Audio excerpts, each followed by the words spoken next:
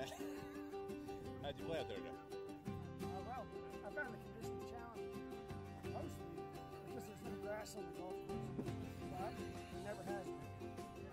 I'm thinking about perspective, and I have high hopes for perspective. When you got 3 crevices on the green, your course is trash.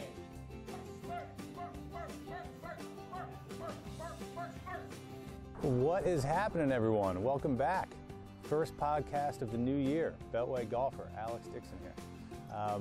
Technically episode 24 overall, but excited to kick off 2021. May have noticed took the winter off. Main reason is you like to do these interviews and podcasts in person at golf courses, and it was cold winter. It's cold outside, and in addition, with all the social distancing protocols, doing them inside is a little tricky. So took a few months off to regroup, and we're excited to get going with a new lineup of podcasts and guests for the new year. To kick us off, if you've played golf at all in the DC area, you have played a course that was either touched, designed, renovated, likely by one of the folks within the Ault, Clark and Associates design firm. Started by Ed Ault with his own company, which Tom will get into in our interview. But Ed Ault, his son Brian Ault, and Tom Clark made up the 3 partners of the firm. We met up with Tom Clark at his latest project, Cutalong at Lake Anna, which is open for play, but is having its grand opening later this summer in 2021. And we sat down with him for almost 2 hours. We're going to break this one up into 2 parts to kick off the 2021 season, excuse me. And the reason being, Tom Clark has been a golf course architect for 50 years, for half a century. It's the only job he's really ever had. He started working with Ed Ault right out of college, as he talks about in our interview. So, when you've been designing golf courses for half a century, you know what? You deserve a 2-parter. Tom was a pleasure to speak with. He goes into great detail about working for Ed Ault, and then his career as a designer. In part 1, we're going to talk about his history and his career, and then part 2, we'll talk more specifically about his project, Cutalong at Lake Anna, which is a really exciting one. But Ed Ault, Tom Clark, Brian Ault, their name is on a lot of golf courses around here.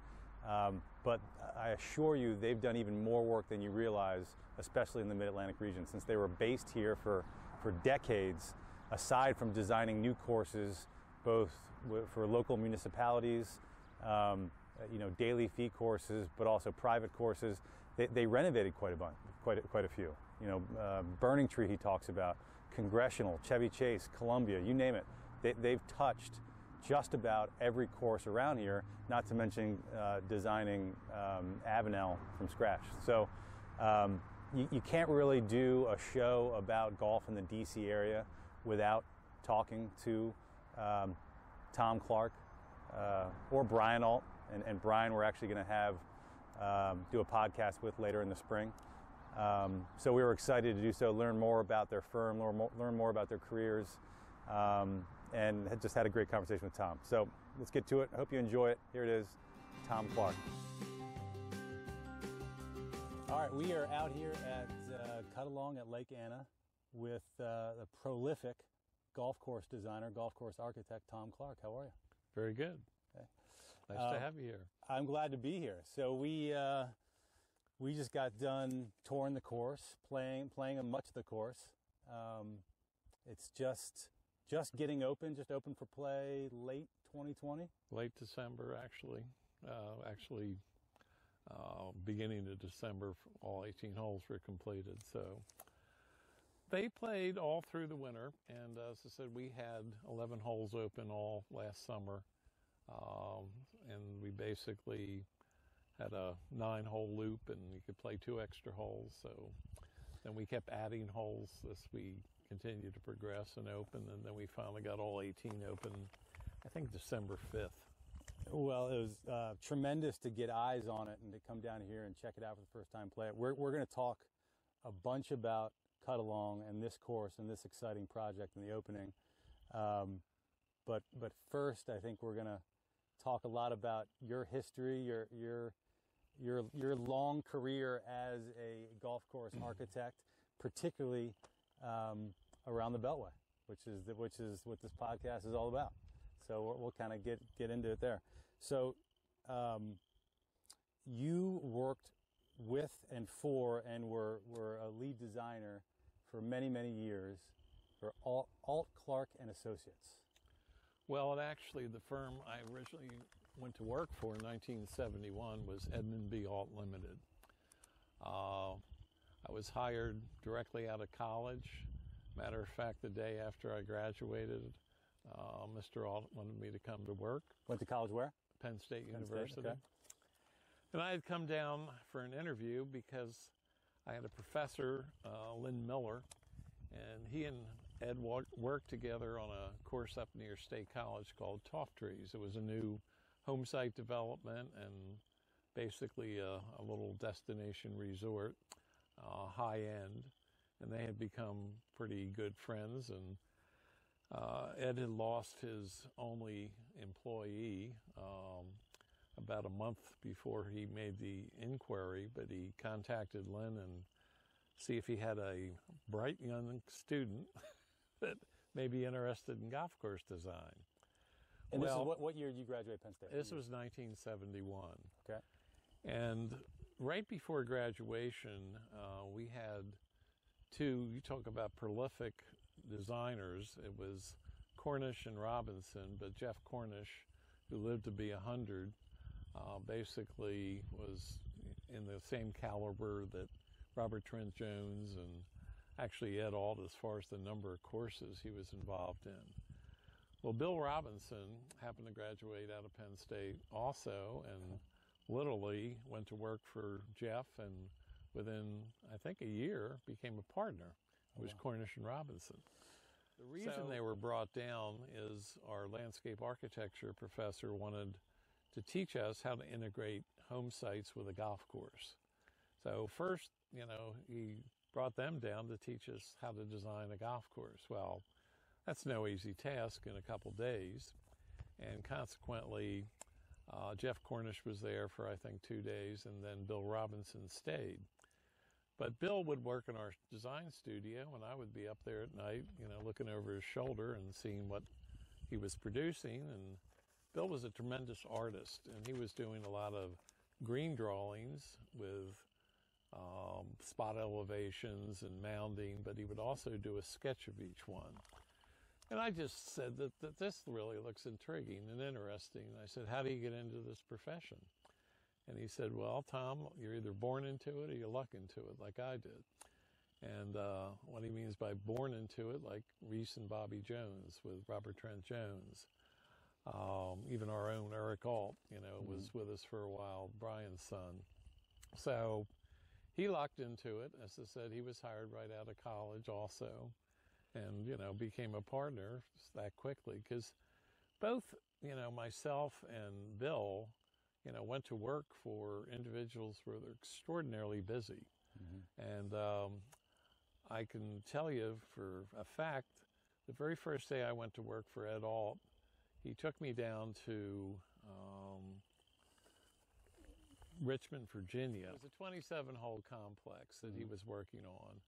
And we walked around that golf course, and I said, this is terrific, the construction, just being outside. And I'll never forget that, he drove down. He wanted me to meet him at his house at some ungodly hour, like 4:30 or whatever, so we get a full day in. Sure. So we drove down in the dark and we were there at the crack of dawn. And on the way back, he said, Tom, you know how to drive? I said, well, that's how I got down to, Maryland from Pennsylvania. And consequently, he basically threw me the keys and said, pull over there and get me a 6-pack of beer. And said, you can have one. And I'm like, oh, thank you. So he never drove again. That was his chauffeur for the rest of my career. But I never got out of the office again for another 6 months.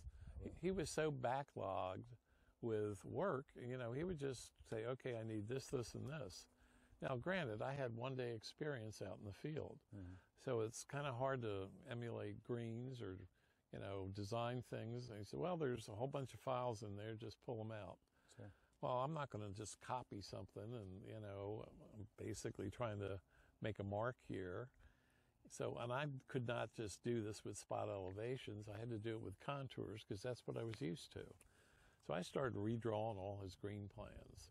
I just didn't want a drawer full. The objective is each individual site has its own manifestation, as you saw today when we talked about, okay, why is the Biarritz on an angle like this? Well, there was a natural feature here, and we just angled it according to the form follows function. It's, a landscape architecture principle. And consequently, I started knocking things out right and left for him with not a whole lot of knowledge of what I was doing. And I will never forget, several years later, I became a member of the American Society of Golf Architects. And one of the, much older than I was, Bob Cupp, who used to work for Jack Nicklaus, but he was now out on his own, and a prolific designer in his own right, came up to me and tapped me on the shoulder and said, Tom, I understand that you worked on Lewistown Country Club. He said, that's where I grew up. I said, oh, really? I had no idea. Well, I'll never forget, Mr. Ault came in and said, I need 9 greens, so I need them tomorrow. So here I am knocking out greens with no idea what I'm doing. And I had drainage going off the back of these greens, and, they were crazy.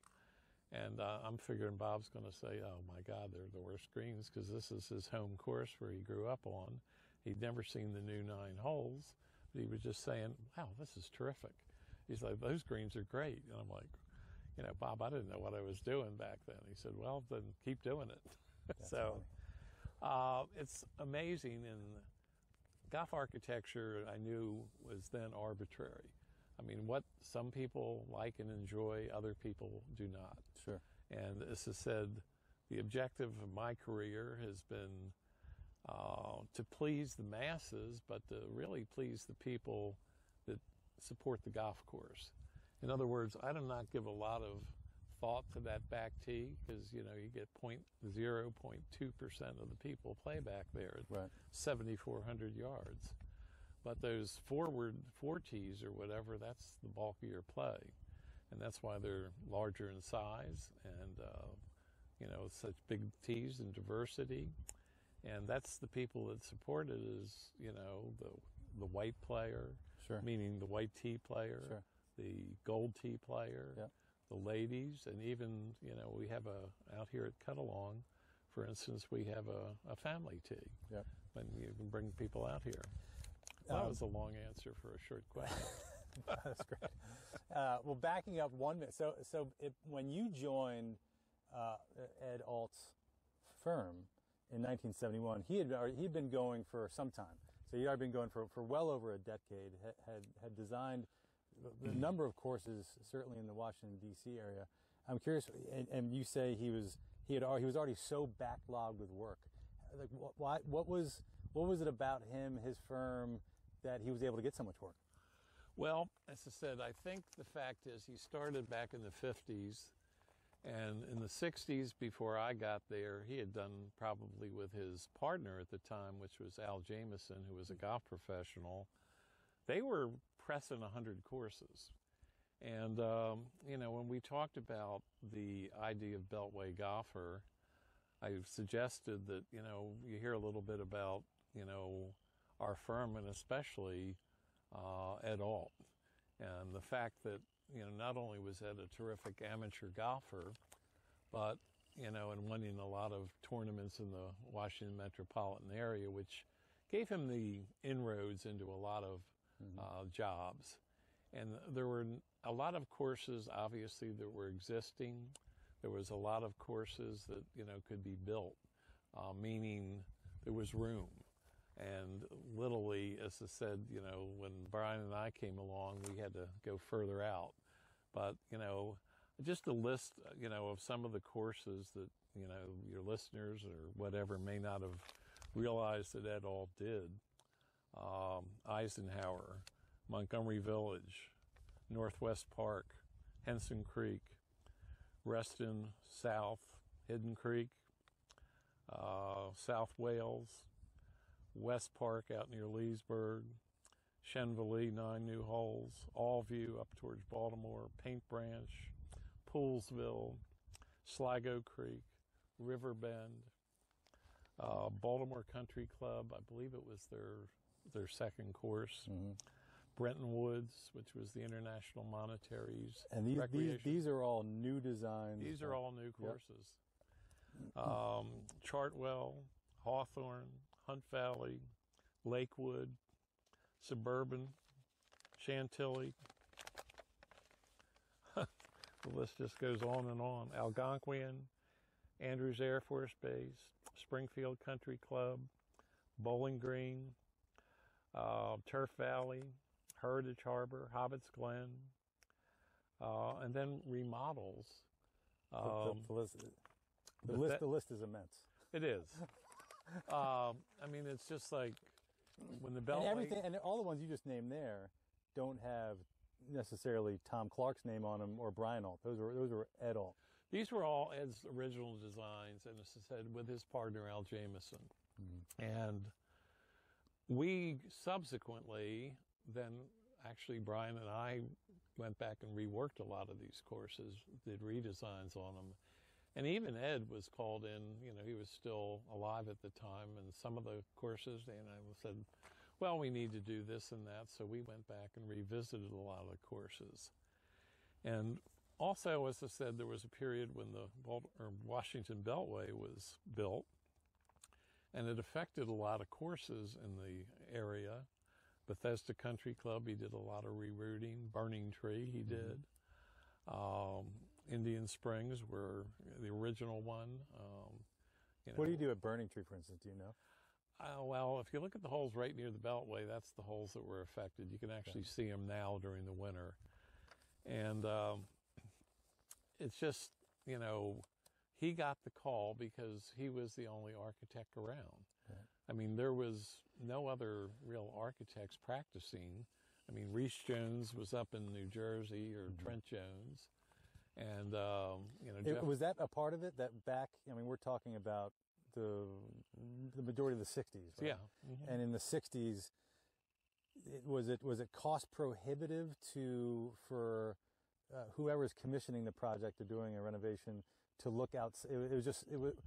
Was it just the fact that Ed was local, and the fact that he was local, he could be on site, and maybe the cost of bringing somebody from the opposite side of the country, or was it more than that? That's probably 90% of it, and the fact that today, with international travel, anything, we're getting golf architects from England over here, meaning to compete with. Yeah. People think nothing of calling somebody on the West Coast to work on a course on the East Coast. And in the 60s, I imagine there also just weren't that many golf course architects. Or am I wrong? There really weren't. And that's what I said when I basically became intrigued or interested in the profession. I asked Bill Robinson, I said, how do I get a list of the architects? Well, there was a publication called Golfdom, and in the back there was an advertisement for golf architects. Sure. And, there was about 20. And I wrote to every one of them, seeing if they needed any help. And I'll never forget, Robert Trent Jones penned me a handwritten letter saying, I like your resume, and there's a good chance if you're willing to travel, I may have something for you. And it turned out that he hired Reese's college roommate, Cabell Robinson. Okay. And he went over to Spain and, basically ran the European operation for Trent Jones. But, a lot of them did write back, which was nice. And it was all letters back then. It wasn't no internet or email. Sure. And, they're just the call for an architect, if you could get one local. Well, local and cheap. And I don't want to say Ed Ault was cheap, but he was very inexpensive. When I came to work for Ed, an average cost, for his new design fee was $6,000, which is ridiculous. And in 1971. That was 1971. What do you think a comparable cost or a comparable project Robert Trent Jones would have charged? probably in that era, at least 250,000. And Pete Dye. Pete Dye didn't charge that much. Pete basically was one of those people that he did a lot of work, but he did his own special projects, and he was very reasonable. Yeah. But that the fees of like some of these people that got into it, the Nicklases and the Palmers or whatever, because of their professional affiliation. I mean, when Tiger Woods all of a sudden got a fee of like $1 million, Jack said, I'll charge $2 million. And then Jack basically said, well, then I want a portion of the development, so now it's $5 million. So fees were negotiated in my era, they went skyrocketing. But yeah, when I'm like, first, how could he charge so little? What was? Because he lived in a very modest house. He drove Chevy Impalas. He basically, his attorney, when he started flying or whatever, finally advised him, not as accountant, but as attorney, said, you need to fly first class because you're not going to meet anybody that wants to do a golf course sitting and coach. Mm-hmm. So he did treat himself to first class, and Brian and I would be in the back somewhere, the smoking section.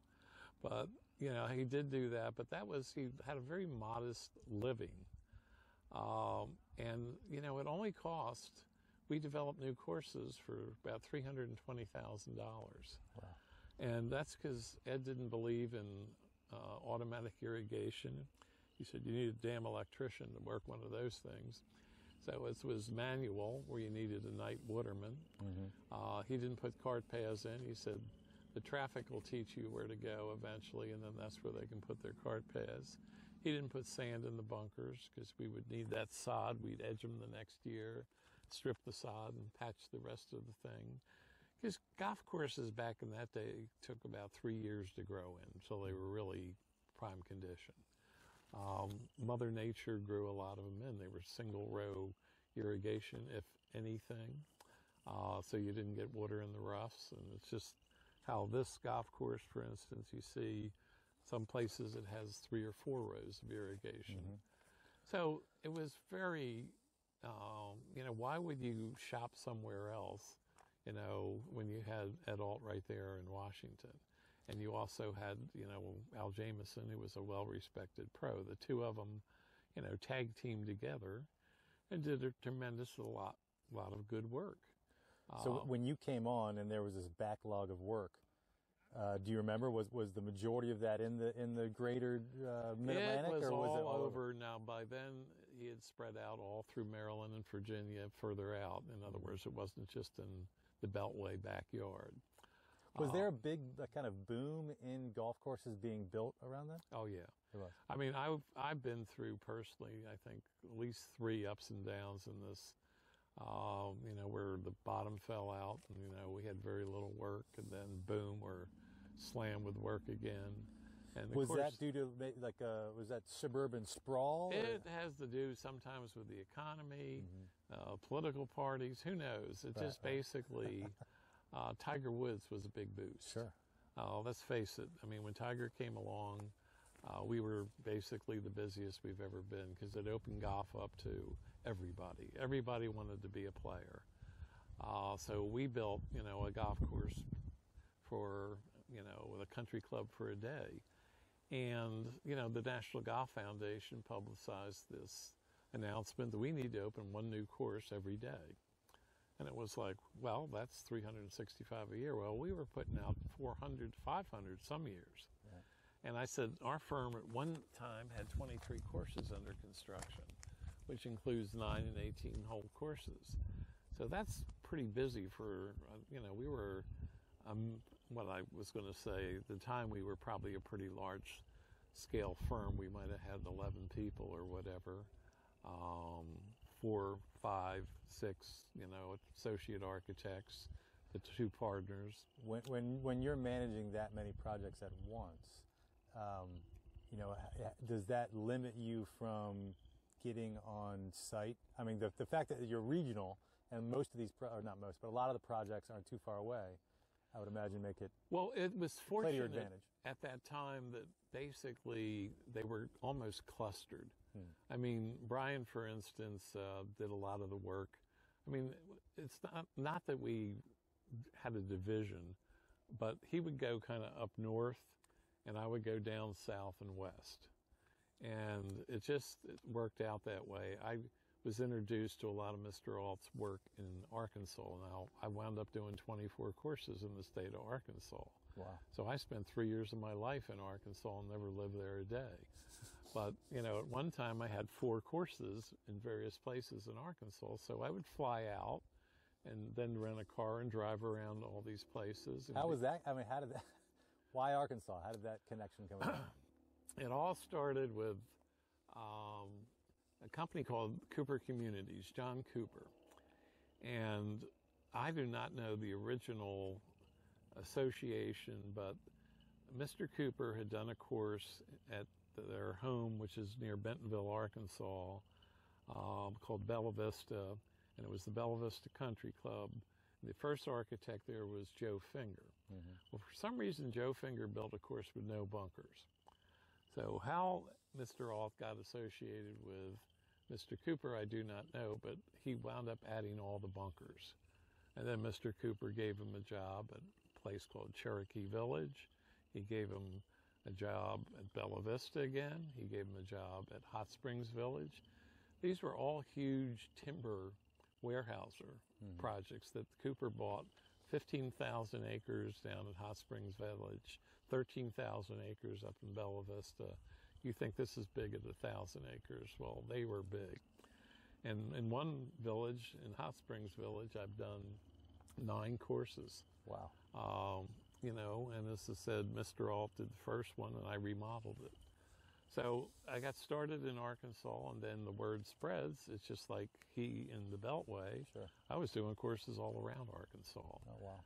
So, as I said, Cooper was the start of it, and then they started branching out into Tennessee and Missouri and South Carolina. So I went with them. I did 20-some courses for Cooper.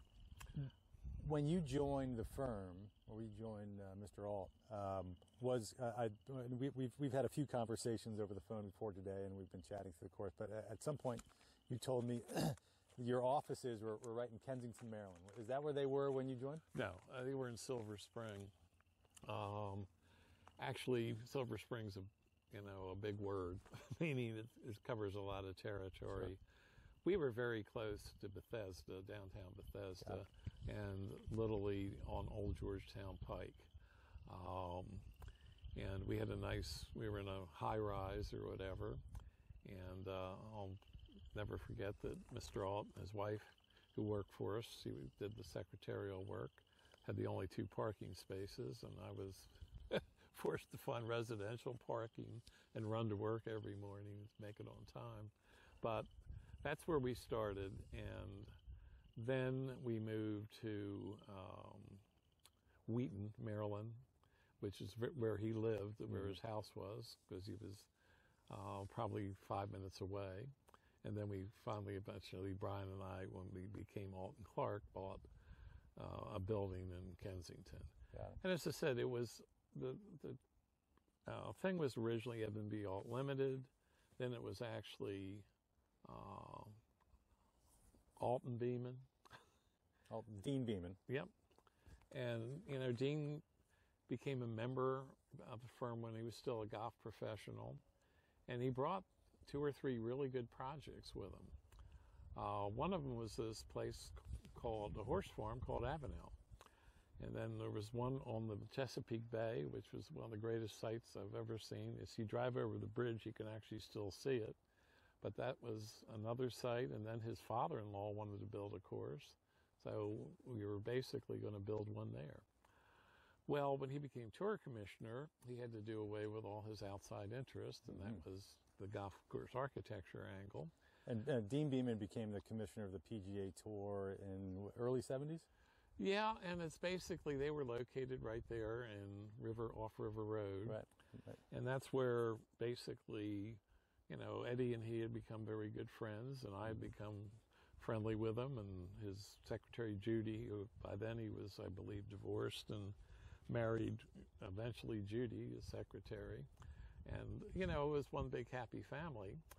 And Eddie literally... And so Dean Beeman is still playing on the tour during this time? No, he's tour commissioner once he became tour commissioner. He lived in the Washington areas, you know. But when he's working with Ed... No, he was not... He was already off the tour? Yeah. Okay. No, he was on the tour, but when he became tour commissioner, he could not work with Ed. Got it, okay. So all his outside interests, he had a real estate firm or whatever, he had to dissolve all those because he was tour commissioner. Sure. So that's where Mr. Ault brought him stadium golf. Right. And this all basically stems from Ed Ault's. He was, in his younger days, he was in the minor leagues. He was a pretty good catcher. Mm-hmm. And, you know, he basically said, well, why don't we build golf courses like, you know, these baseball stadiums so people can view it? And there was a big article in the Washington Post. I think it was Dick Slay. I still have it somewhere. Wrote it. Ed Ault, you know, thinks that golf courses should be built for like stadiums. Well, when we basically, then Dean could ask us to work on some of his projects. Mm-hmm. And Ed said, instead of paying for rental on all these, you know, private clubs, why don't you build your own? And, you know, hence the idea of building them as stadiums. Well, we started with a project down in Jacksonville, Florida, Sawgrass, the original Sawgrass. Mm-hmm. And we rebuilt that course for the tour players. Is this Sawgrass Country Club that's Sawgrass across the Country street Club. from Yep. the TPC? And literally, Gardner Dickinson was my design consultant there. I was like the project architect because Mr. Ault didn't want to fly back and forth all the time, so I would fly down and meet Gardner, and mm-hmm. you know, we did all these sketches, and we came up with these waste bunkers with shells, and we closed up the front of all these greens, and then they had the first tournament, and I think Mark Hayes won it because he was from Oklahoma and knew how to keep the ball under the wind. And I think the average score the first day was 76 or 77. So it was tough, and it had to get, you know, loosened up a little bit after that first year. But then we got involved in, you know, Mr. Fletcher, whatever, across A1A or whatever owned this property and said, you know, I'll give you this if you'll build one of your new stadium golf courses. So we did the original, like, layout for that golf course with, you know, because with the television areas mm-hmm. and, you know, how to drain it, how to do this. And then Dean, you know, basically chose Pete Dye to do the actual fundamental work, do the architecture, which kind of broke Mr. Ault's heart because he figured, you know, we would do the first stadium golf course together. Well, obviously, in the back burner, Dean Beeman still had Avenel, and, you know, subsequently, that was a funny story. At the time, I mean, I can absolutely imagine that would break Mr. Ault's heart. But I mean, Pete Dye at the time was, you know, what was his rep? I mean, he was a very highly regarded. Pete Dye at the time was, what can I say? Well, it was cutting edge, but he was on the very beginning of his career. Oh, is that right? He had done Harbor Town, mm-hmm. and that was his claim to fame. Of course, he did that with Jack Nicklaus.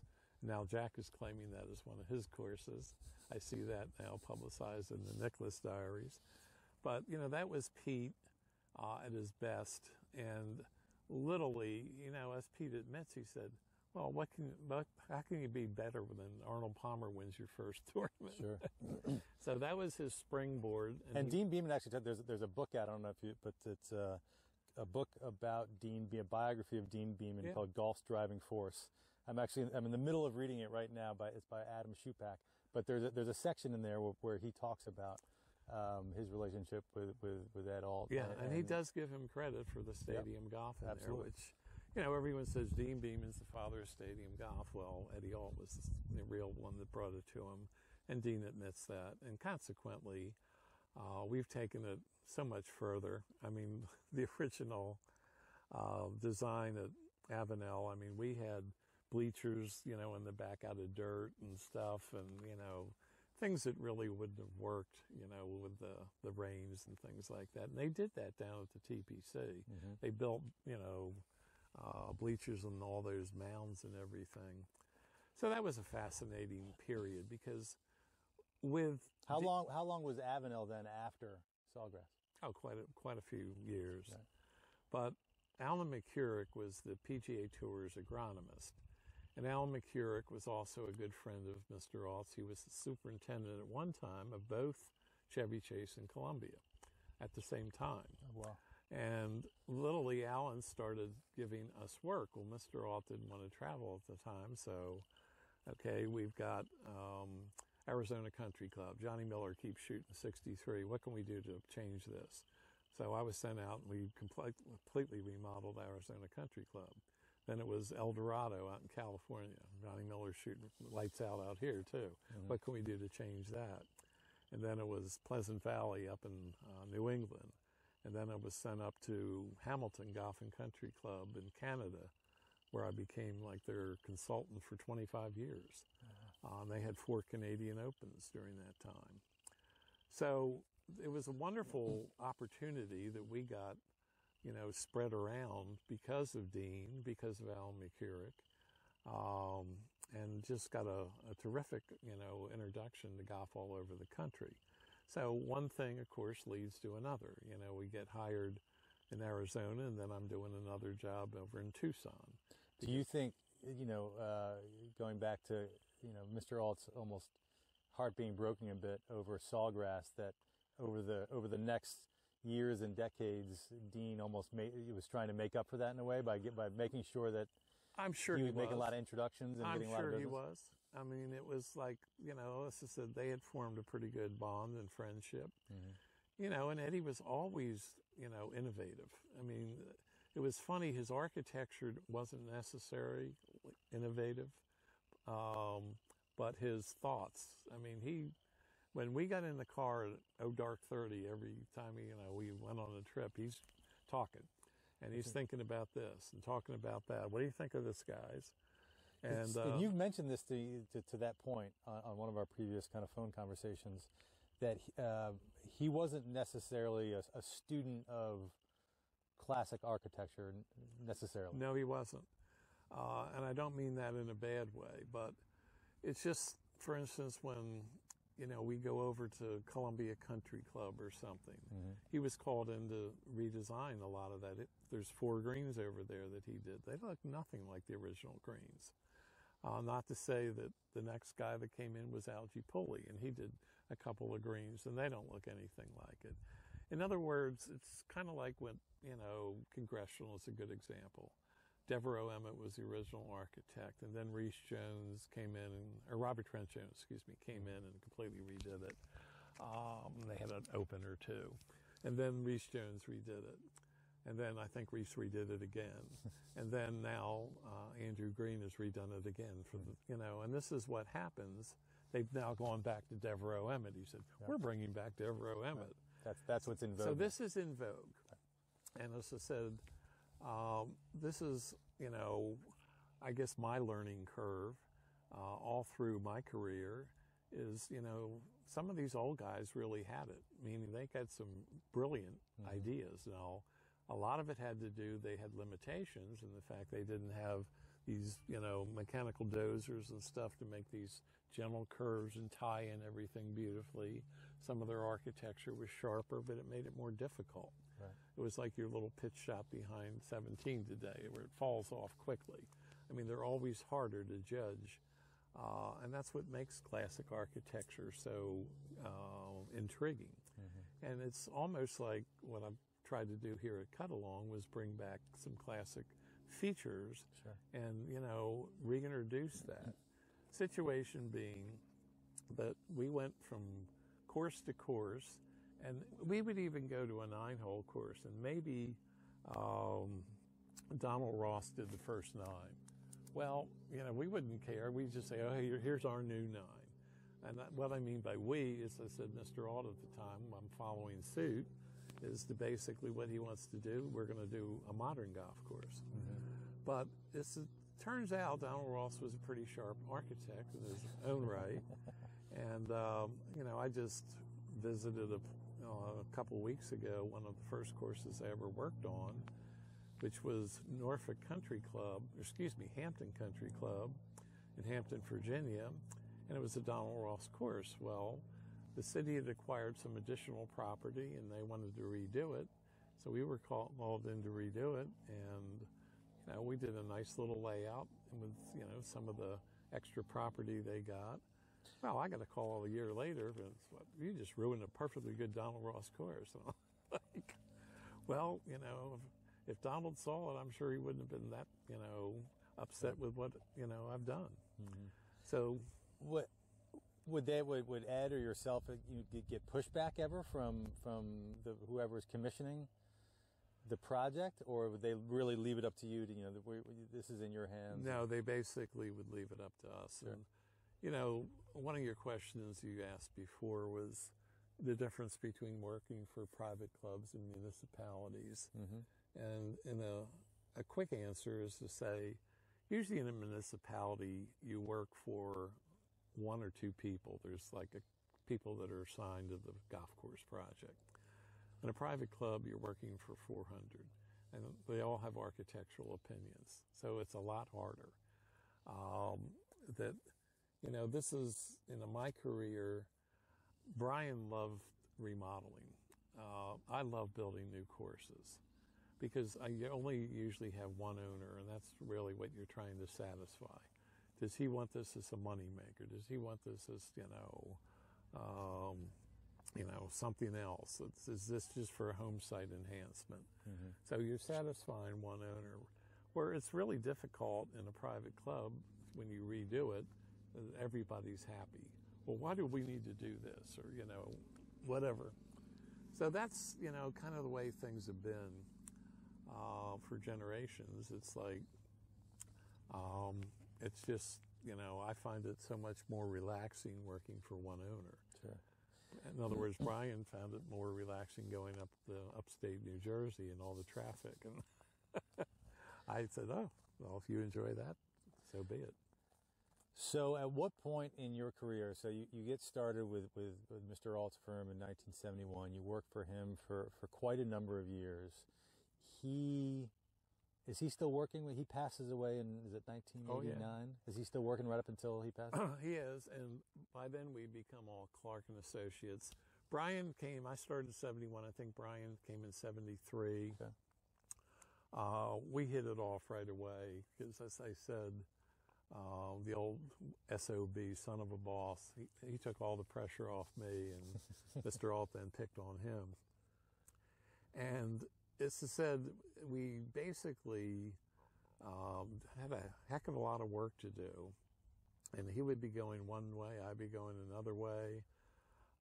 As I said, Mr. Ault had kind of cut down on his flying or that kind of travel, but when we all get together, on a driving trip, the three of us would get together. And then pretty soon Brian started doing his work and I started doing my work, and Eddie was, he would work in the mornings. He'd come in the office to make sure we were there at 8:30. And then he would always call at 5 minutes to 5 to make sure we were still there. And then he would go out to Indian Springs and play cards or whatever. He was into semi-retirement, but Sure. He was still working. If the calls were coming in back in that era or whatever, they were for Ed. But then what happened, Brian and I were, feeling that we're an integral part of this, and are we ever going to become partners? Well, he had no real appetite for that.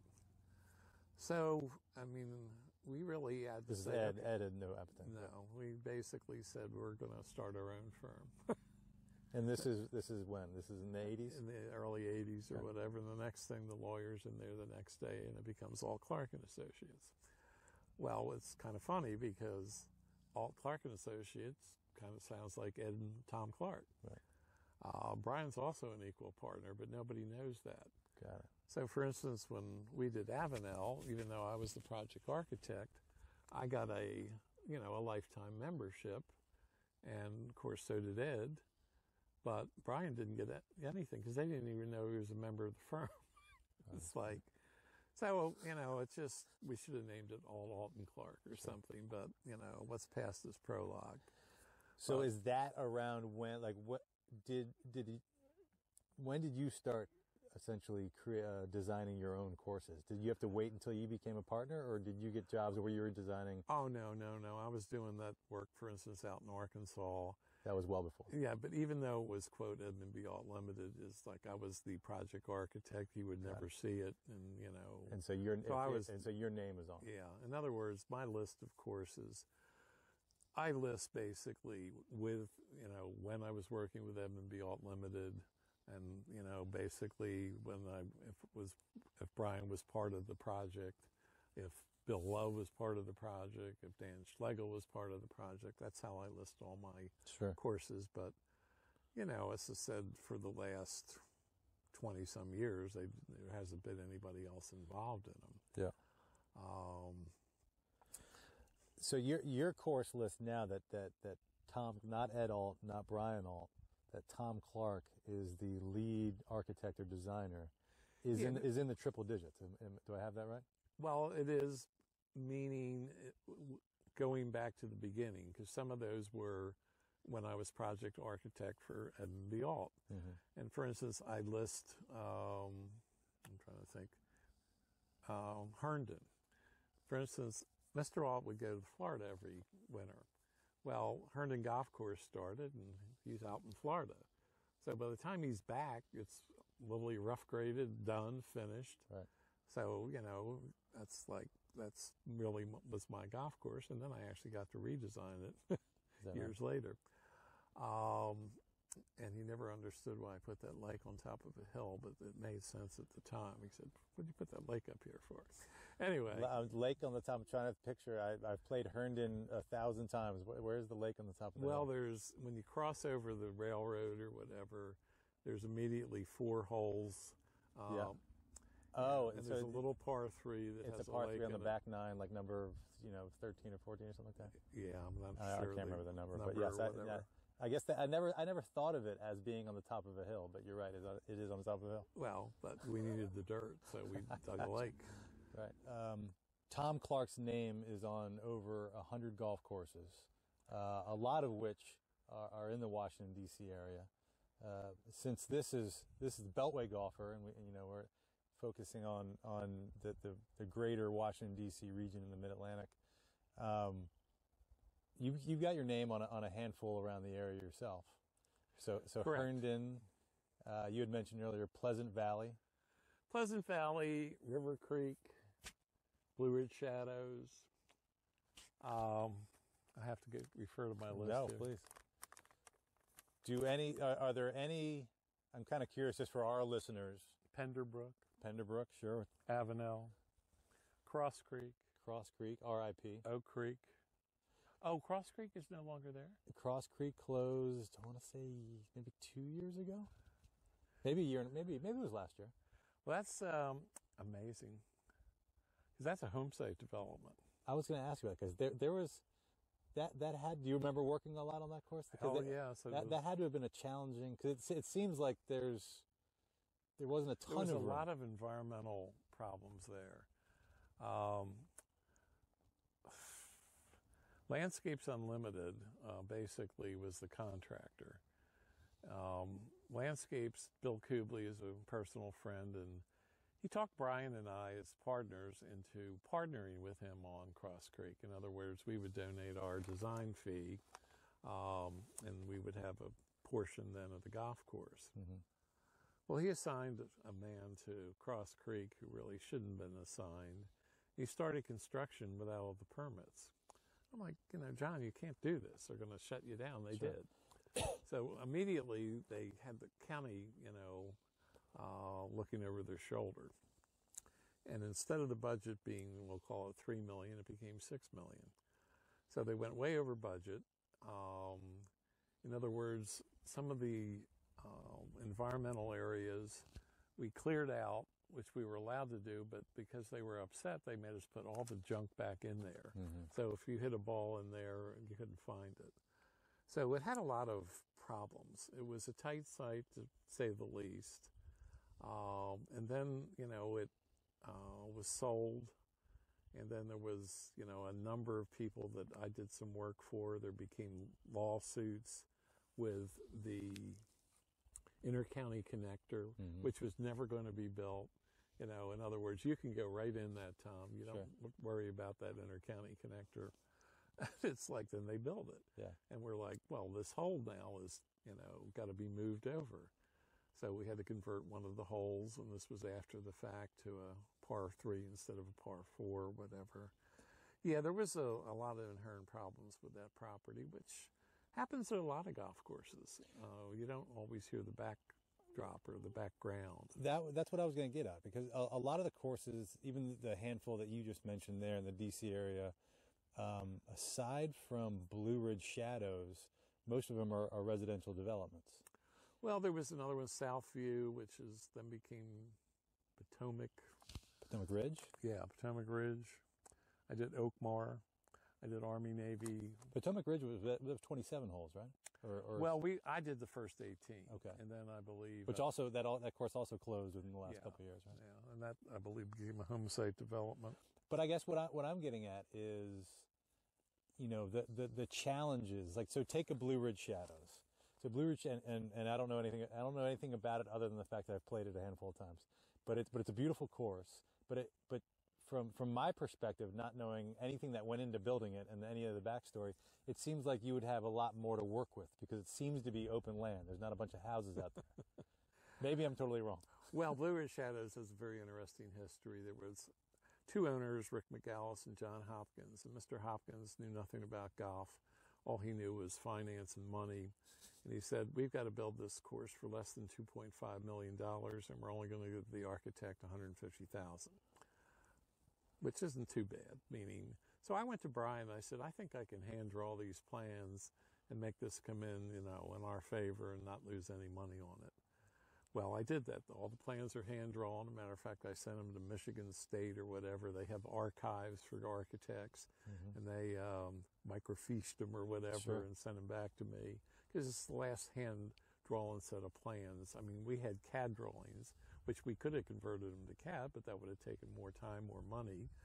Consequently, Blue Ridge Shadows was the first course I've ever worked on where the owners basically gave away the development, sold that, and kept the golf course. Usually they're trying to get rid of the golf course and keep the development. But they sold the whole surrounding property to D.R. Horton. And what they were interested in was building a hotel. So that, I think it's a Holiday Inn Express or whatever. Yep. They originally, I think it was supposed to be like $14 million or something, and they wound up spending $30 million. It became a disaster, and it's unfortunate because when it opened was 2008, meaning it was right in the heart of, you know, and everything kind of spiraled down since then. It's now owned So is that to mean that its plan was to be a residential development? But it was the first residential development. In other words, they had already sanctioned out this space, and here's the golf course. Normally, I, as an architect, would be first in line, and I would integrate the golf course within the development.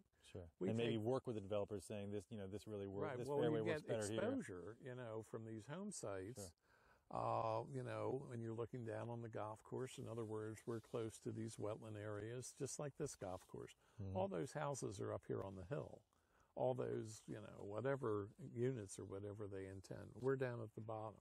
So everybody gets to see the golf course. Blue Ridge Shadows is right in the center. So it's a core golf course, which is a very nice thing. And, you know, in other words, you're not hitting down in between houses. There are a couple holes that have, you know, houses on the perimeter, but it's just one side of the hole. So Blue Ridge Shadows was another one I said I would happen to be, you know, when I lived in McLean. It started, but when I finished, I'd moved out to Fauquier County, and it was only 30 minutes from my new house. So I got to go there 100 times or whatever during its development. As River Creek, I lived in McLean, I would get to River Creek quite a bit.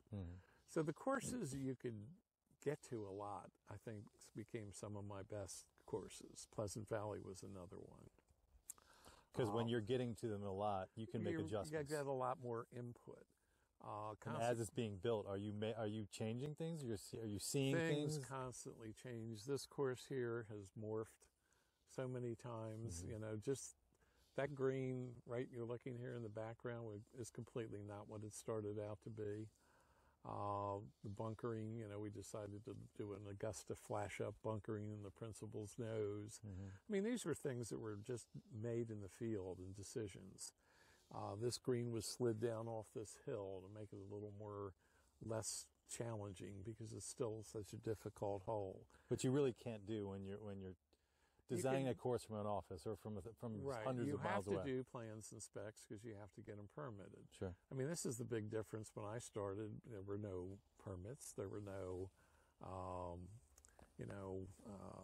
waiting time. There was no Fish and Game Commission looking over this. There were no wetlands. There were no waters of the U.S. There were no endangered species. There were no, tree conservation. I mean, everything has changed, and, rightfully so, but we never would go into, like, swamps and stuff. People think, oh, my God, they were just dredging out the swamp. Well, what would we want to go in there for if it takes all that time and money to fix? The old architects, they got the best sites. I mean, they basically, were all in upland areas. They didn't build down in, lowland areas, but that's what happens with development. You're down in the low areas where all the drainages are, so you suffer floods, you suffer a lot of different damages that, old courses really didn't have to involve themselves with. I mean, you could just look at these holes right here, drainage here, drainage there, and that's one side of the hole. The upside of the hole is development. So we're always down in the lowland areas. So in that process, like take Blue Ridge Shadows, like you mentioned, the areas and the corridors for the golf course, those were already decided by the time it got to. In this particular case, some engineers basically had said, okay, this is development, this is golf. Now, does that leave you a lot of flexibility when that? Very little. The problem was that we were in a competition. They had actually interviewed, I believe, 12 architects, which shocked me because I kind of came in at the end and won the day, and it was very fortunate. And I said, I can do this for under $2.5 million, and I can basically accept your gracious offer, for the fee. And I was hired, on the spot. But the thing was, they had, other architects said, well, you need 50 more acres. And then I looked at some of the plans on some of them, and, obviously they hadn't worked on topography before.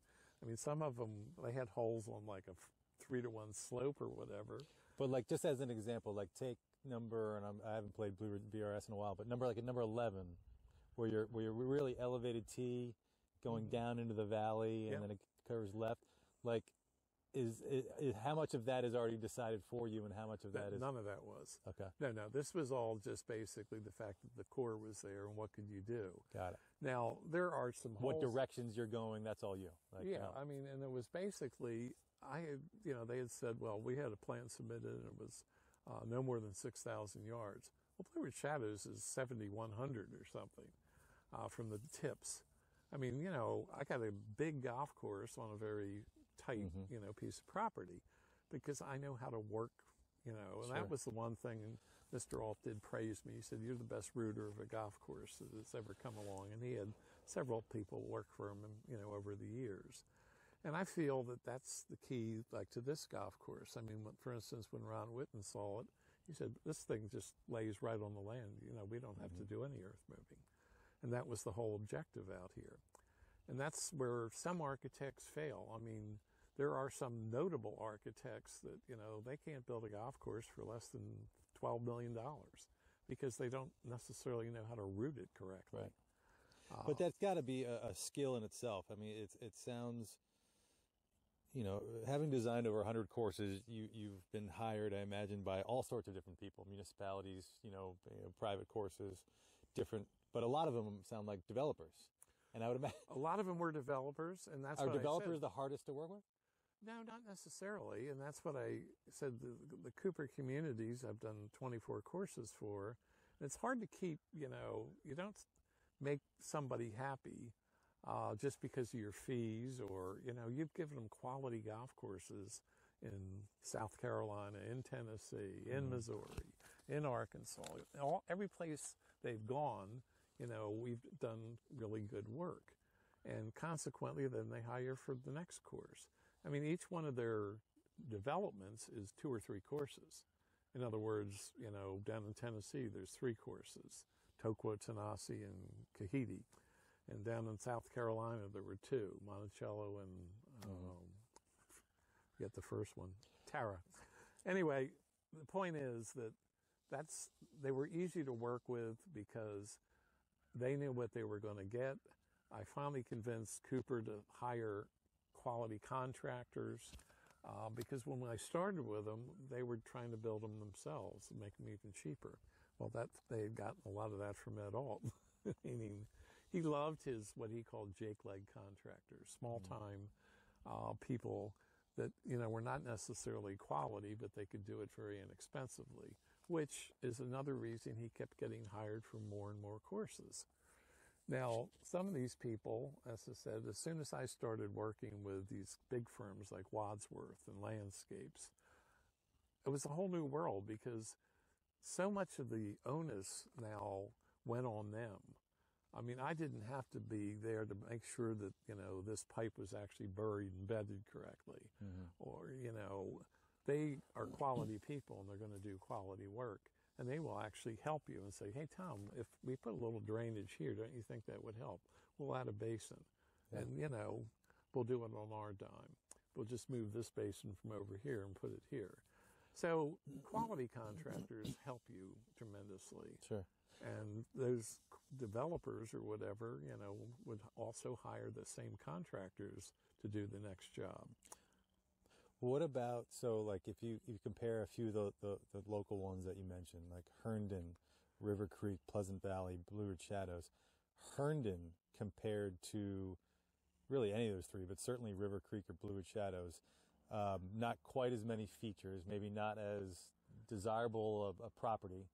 It was a small property. It was basically, a hike and bike trail through the middle of an old railroad line, a short course, a fun course, a municipal course. I used Herndon as an example. Was that earlier in your career that you did? Very early. It was one of the first things I did. Is that right? Yeah, because Mr. Ault was in Florida. And consequently, that's why I said I got to be the project architect. But the point was, it was just like, that golf course paid for everything in the town. All the softball fields, the lights, the tennis courts, the lights. The golf course paid for all this stuff. And I use that as an example about municipal golf, that back in the day, I mean, Herndon would do 50,000 rounds or 60,000 rounds. And as I said, it's a short course. I remember that was where I told you I had a career round one time and basically shot, 1 under par, and that was Herndon. And that was the day after New Year's, which we decided to get together at a New Year's party and went out the next day, and I had the career round. So anyway, that's the way it always seems to happen. What about? You've had a long career. I mean, 1971, and this June will be my 50th year. 50 years. Yeah. How would you say your style, what you do has evolved over the years? I mean, do you take continuing to evolve, and that's what I said. This probably is the zenith of my career, meaning I put all 50 years into this golf course, all different. I mean, as I said, the bunker styles are different. Each hole's different. Philosophy's different. Strategy's different. And then, I'm anxious to move on to another one. Sure. But this may be it. In other words, there are so few courses being developed now, and, they're going to a very small pool of architects, and I certainly think that Gil Hance and Tom Doak and Core Crenshaw have raised the bar, meaning they're the hot commodity right now, and deservingly so. But, we have one major developer, Mike Kaiser, out there building these courses, and that's his staple of architects. Mm-hmm. There's not a whole lot of other places to choose from. Now, I have a project in Oklahoma right now, but it's an 18-hole par 3. It's not an 18-hole regulation course. So at the time of 2008, I I think 4 or 5 projects that were already plans and specs and ready to go out for bids, and this is the only one that got finished. All those others have either dropped the golf course because they couldn't get financing for it. The developments have never started. Well, you know, your extensive career and 50 years as a golf course architect and golf course designer, you know, this is quite a pinnacle that we played today, and I got to check out Cutalong at Lake Anna. So I think this is probably a good point in the conversation to switch to this course. I appreciate that. To your current project. First of all, I have a question for you. Did you have fun today? I had a lot of fun. I don't have a good golf game, but I don't really care. I'm a regular dude living in DC, and I want to know about DC-centric golf stuff. If you can tell me something that I don't already know, then that is great for me. I don't want the regular stuff. I want exciting stuff. I want different stuff. I want stuff I can't hear elsewhere. But I want it to be about DC golf.